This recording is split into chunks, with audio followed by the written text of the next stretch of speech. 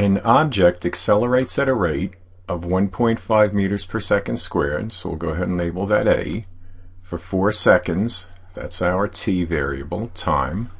And it has a final velocity of 10 meters per second. What was its initial velocity? We start with kinematics equation number 1.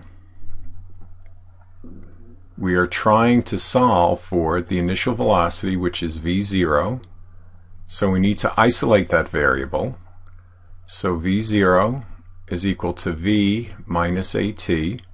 We just subtract at from both sides, put v0 on the left, and we are now in a position to put in our numbers.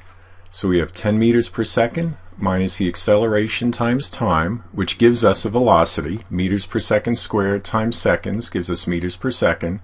And we wind up with an initial velocity of 4 meters per second.